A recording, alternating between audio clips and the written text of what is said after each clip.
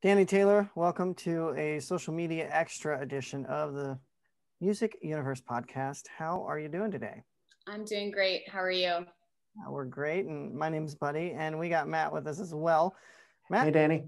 Hi, Matt. So tell us, what have you been up to during the pandemic? I see a lot of music releases, a lot of great things happening, and I see we're making the most of this pandemic time. Tell us a little bit about it. Yeah, so I really took this pandemic to focus on, putting out the best possible plan for a release for the music that I had recorded pre-pandemic and during the pandemic.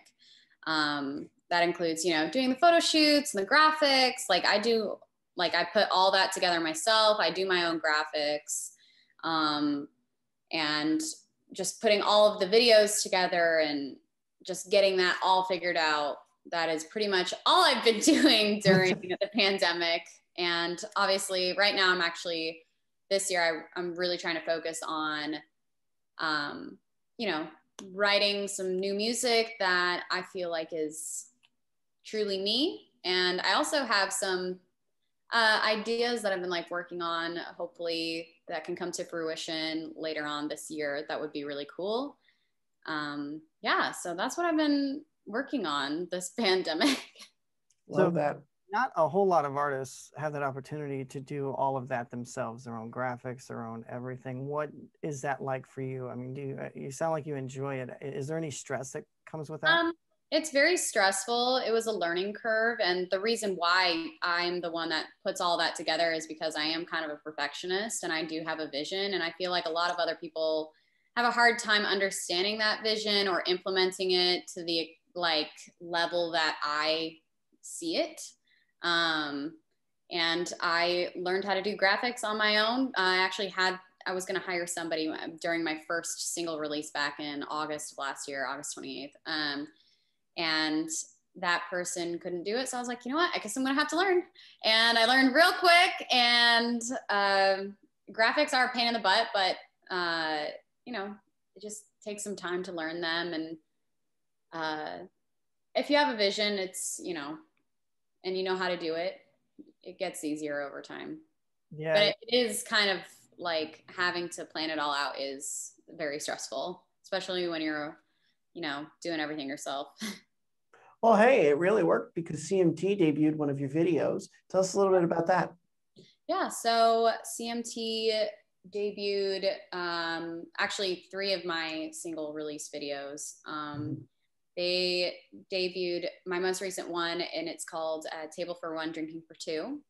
And that song is still on quite a few Spotify playlists, including Wild Country, New Boots, Next from Nashville, oh my gosh, Young Nashville, Breakout Country. It's doing really well on Spotify. I'm really proud of that song.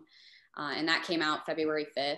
So yeah, I think the song is doing really well. And I'm going to be releasing my new EP April 16th. I got 3 songs to release out into the world, and I'm very excited. By the time you release music, you're sick of the music. So I'm very excited to release this music. Move on to something else, get those creative juices flowing again. And yes. I get that. I get that. For a new chapter. What can fans expect on these 3 songs?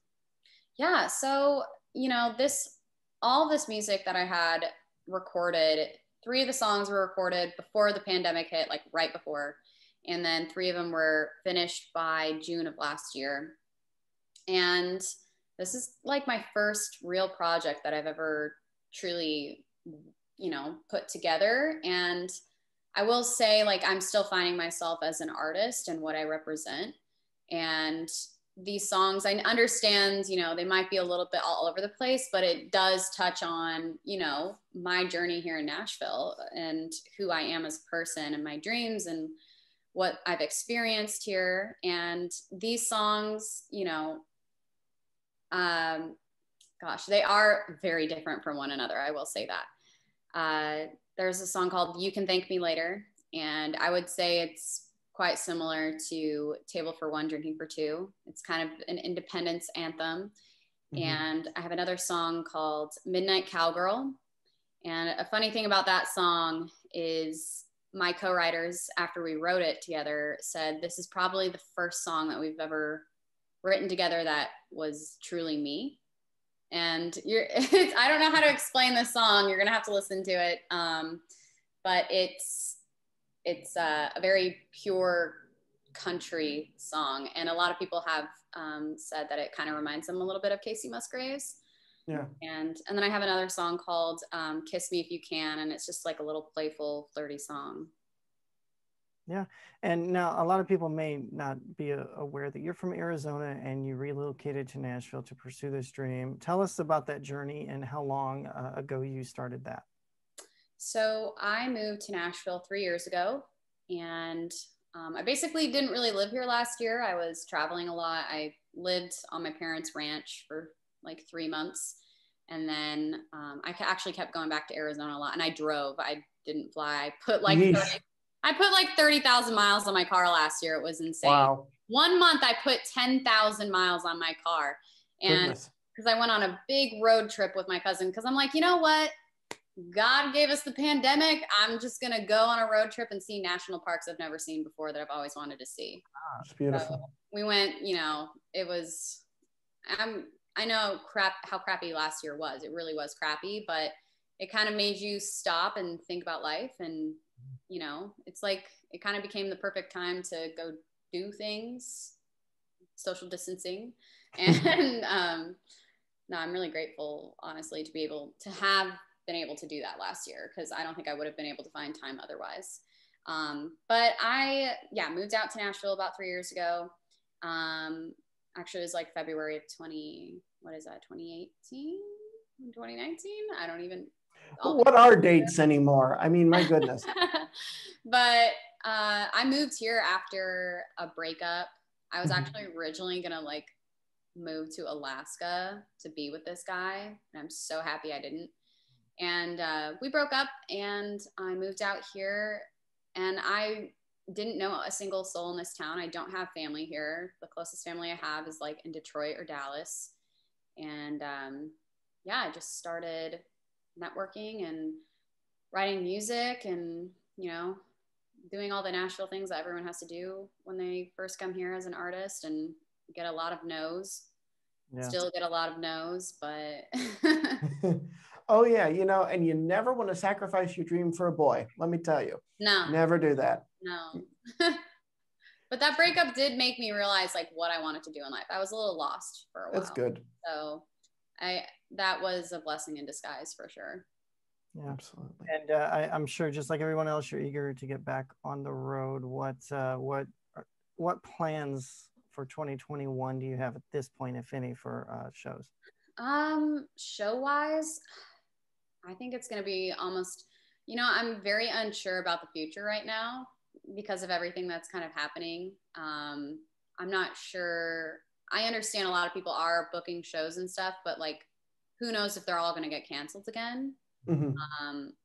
It sucks because last year I had like a bunch of shows like booked, like band shows, gigs in Nashville, which I was really looking forward to. So I plan on doing that hopefully by June of this year. I actually am going on another road trip. I love that road trip I went on so much. I had to. I'll come with you. I love road trips. Let's do it. Well, we're going to be going it's the Pacific Coast Highway trip. That's what we're doing this time. Oh, that's great. Yeah. So, but I'm hoping to put out a single, hopefully within the first week of June. I just finished it and I'm getting it demoed like next week. So I'm hoping it sounds good enough to put out. But that's kind of like my plan there. And I was hoping to, do some shows probably around the time that I release that single, and then go on my road trip and then come back and see. I have other things planned. I'm a little bit all over the place because I'm really trying to just kind of figure myself out at the moment. It's because I just feel like there's so many artists out there at the moment that it's like there's not enough space for everyone. So it's kind of like, okay, how can I really showcase myself? And I don't know why, some random idea sparked in my mind a few weeks ago, and I really want to actually start possibly a group So I've been looking into that and I've been contacting some people about it. And who knows, that might be a thing this year. I'm actually really looking forward to that. I have a really good feeling about it. That's great. Well, we will certainly be keeping up with you as all of this happens. Hopefully you come back from your road trip and things are completely open and we get to have tours and the opportunities are there again. I can tell that you have a brain and a mind and a heart, I think, that doesn't stop. So just keep taking advantage of the good and the bad of this era. And I'm sure big things are ahead. Thank you.